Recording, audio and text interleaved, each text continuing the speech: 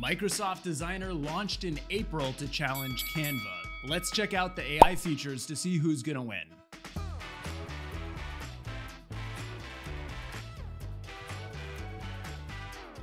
We covered Microsoft Designer a year ago when it was first announced as an AI-powered Canva killer. But the product went live in GA this past April, so now we can finally take it for a spin to see if these AI features are ready for prime time and ready to replace Canva in your design stack. So here's the start screen for Microsoft Designer, and the AI hits you in the face right off the bat. They're clearly trying to normalize prompting as the starting point for creative work. You can also add an image to your prompt or generate an image using native DALL-E. And even over here on the right side, it's still pushing you in an AI direction if you're confused by giving you 15 inspo designs to start with. But they don't call them templates, they say try a prompt. And when you click it, you don't get that image, you get the corresponding prompt auto-filled into the box on the left. Again, Microsoft is really trying to drive the behavior change to start any task with AI prompting. So let's try it. So if we pick the first option, you see it populates the prompt in the box on the left. Picnic Club monthly social meetup event, April 2023 in Central Park. So let's generate that.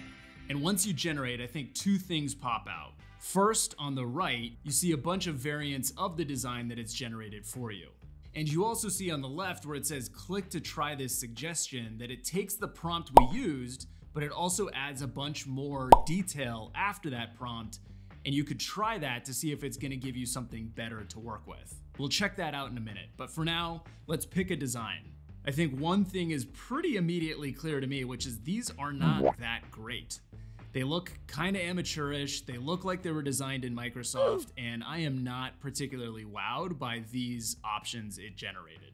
But we'll pick one, again, we'll just go with the first, we'll customize this design, and we'll see what else is available to us. And to me, Microsoft Designer's AI starts with a bang on that first page, but once you get past it, it kind of fizzles out and it's really not that impressive afterwards.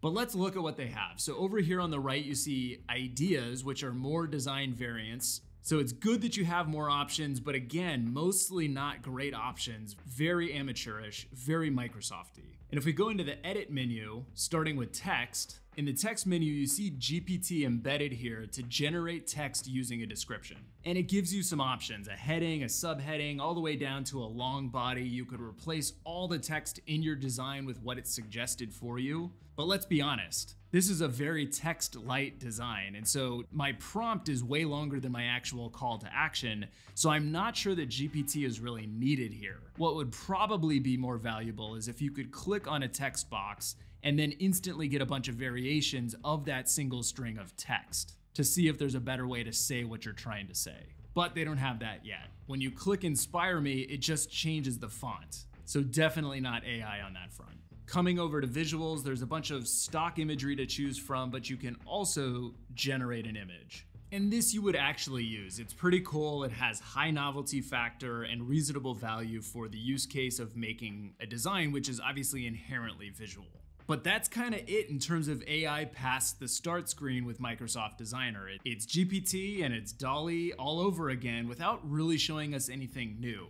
Okay, so going back a step, let's try this suggested prompt to see if it's any better. And the specificity doesn't really help. It's kind of more of the same generic, not really great designs. But let's try one more prompt, and on this one, we'll use the suggested prompt, but we're gonna generate an image and add that into the prompt to see what it gives us. I mean, the imagery is better, but yet again, sort of a mixed bag on the actual design output. Some better than others. But you can also see that it just took my DALL-E image and it used that in the design where the picture would be. So this is definitely not multimodal LLMs. Those have not entered the world yet. That's coming sometime later. Okay, there it is. We hit all the AI features in Microsoft Designer in just a few minutes. So what's my take? I guess A for effort. Microsoft is really leaning into training users on how to start creative work with prompting. And honestly, maybe that's the goal of Microsoft Designer. Maybe they're not trying to kill Canva. Maybe they're just merely trying to showcase an AI-powered application and also trying to normalize prompting by introducing users to this app. because Microsoft Designer doesn't come across to me like a product that's anywhere close to replacing Canva for a daily design tool. Yes, I do think it could work for some simple design use cases, but it's super feature limited, and even the AI features themselves that they advertise don't really show us anything new or novel or radically different that we haven't seen done before with GPT and DALL-E. Well, that does it for today on the PLG 123. Make sure to subscribe for more videos featuring VC perspectives on today's top stories.